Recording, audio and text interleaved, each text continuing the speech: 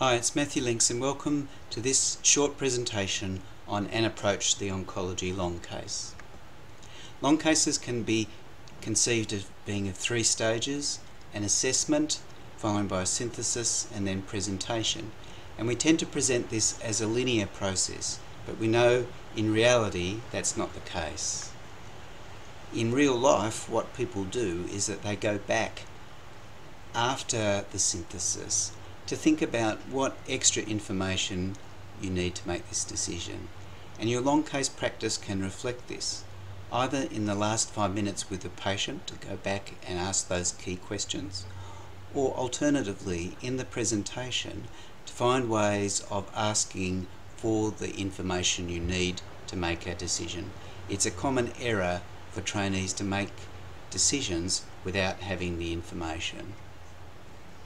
So the learning objectives today are to learn some different frameworks that you can use, and frameworks support and organise your thinking about a long case. Secondly, to be able to match problems with strategies for solving them, and finally to identify some of the key aspects that you can put forward as part of your plan for a therapeutic relationship with the patient, an important objective. So the first frame to discuss is the big picture, or what a typical oncology formulation looks like. And this typically would have 5 components: a histological diagnosis staging, physiological staging, the response to treatment, and finally an idea of the person. Now, by physiological staging I mean those comorbidities or assessments of function that impact upon the patient's ability to cope with anti-cancer treatment. This might be a comorbidity, or it might be objective measurement of organ such as renal or hepatic reserve. And by the person I mean not only those psychosocial aspects of their coping with cancer, but a genuine idea of who this person is. An oncology plan can be looked at again through 5 components. You may need to do some targeted investigation, but the main part of most cancer plans is going to be the definitive treatment against the cancer. And to do this you might need to get advice and discuss it at an MDT, and you need to consider all modalities of care. And this is a critical part, but it's not the whole plan. It's important that you consider a supportive care plan that deals with physical and psychological aspects, a communication plan, and it's also important that you are always thinking ahead. So oncology is about decisions. So the question I would ask is, what's the decision? And then what's the information that I need to be able to make this decision? Now, there's a variety of tools that you can ask for in order to give you the information you need. It's very important to review the pathology and the radiology to get an idea of exactly what tumour you're treating and what sites of disease are involved. Now, if a patient has a comorbidity, you might need to assess that in order to see how it impacts on treatment. So if there's a question whether the coronary artery disease impacts on their fitness for chemotherapy, you might need to assess their coronary artery disease. Now, if you don't know what the treatment is likely to be for this type of cancer, you can always ask to consult guidelines. And this is a helpful suggestion to offer to show that although you don't know, you know where to look. You can also offer to discuss in a multidisciplinary clinic. And in fact, I would always ask to discuss in an MDT or get opinions from appropriate experts. And finally, an important part of all these decisions is patient values and preferences, and you may not have established this within the 40 minutes allocated to you. So it's very appropriate to suggest a targeted discussion with a patient around these issues, or perhaps a family conference. Now, another way of looking at the oncology long cases is to look at the different types of cases. Some of them are definitely about decisions about anti-cancer treatment. Some of them about supporting the patient through side effects or symptoms.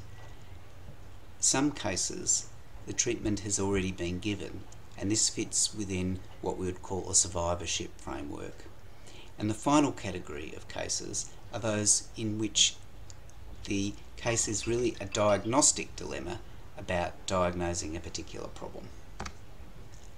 So if you ask what the decision is for each of these different types of cases, you'll get a different answer.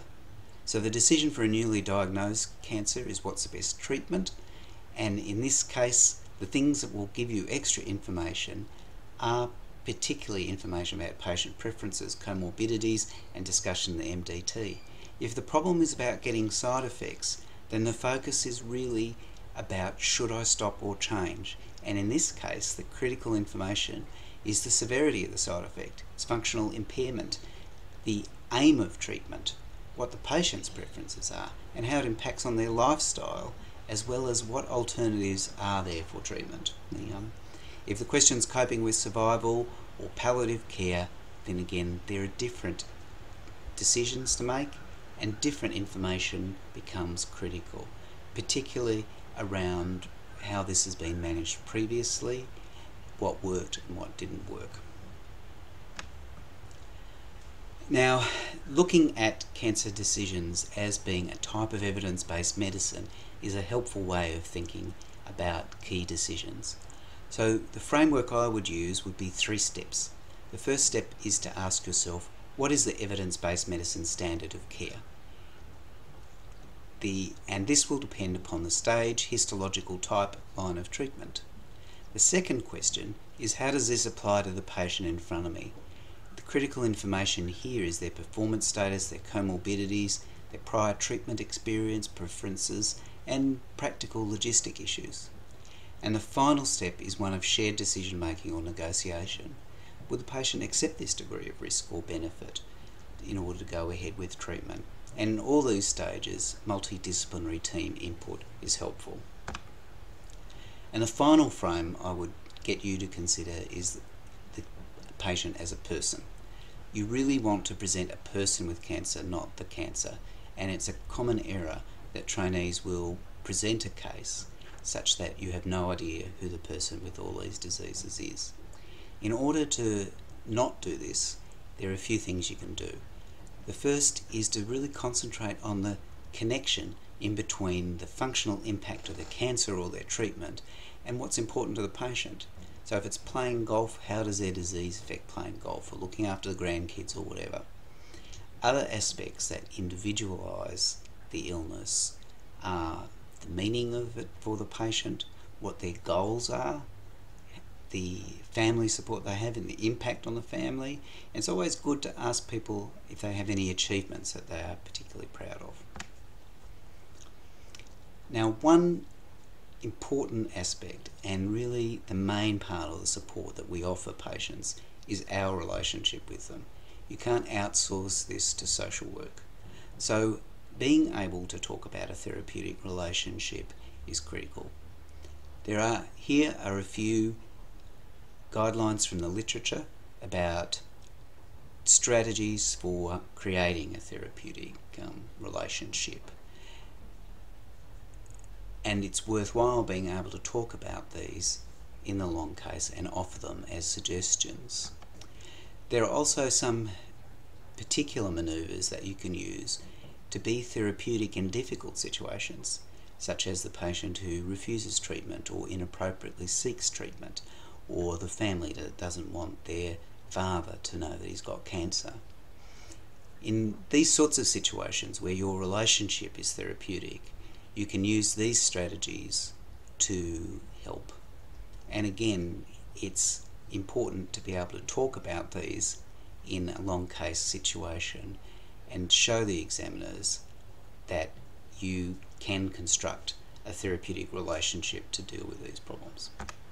So that's it. The key points are to identify the decision, bring the information you need in order to make that, integrate pathology, symptoms and management, think holistically, think ahead, and finally be a person, not a machine. And finally, I would recommend these references that talk about key issues of survivorship, therapeutic relationship, and discussion about patient preferences. Thank you and good luck.